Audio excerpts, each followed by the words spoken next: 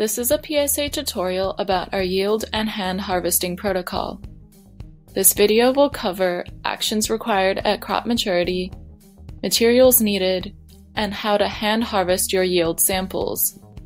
At crop maturity, you will need to hand harvest the crop for yield, remove soil water sensors, take soil texture, and remove the last decomp bags.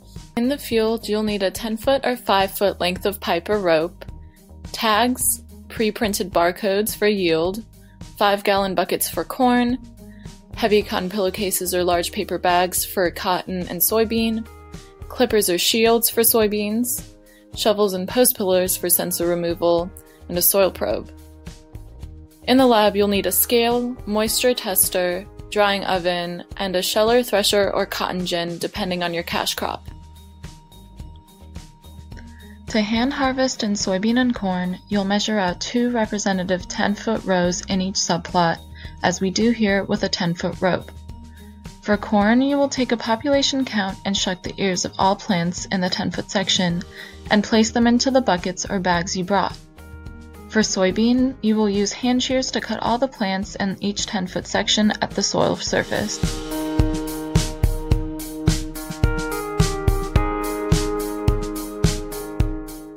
Once you have hand harvested your first 10-foot section, place the beans in a bag and begin working on your second 10-foot section, which will be placed in a different bag. Make sure to label your bags with the correct barcodes ahead of time, and follow these steps for each subplot until you're done with your hand harvest.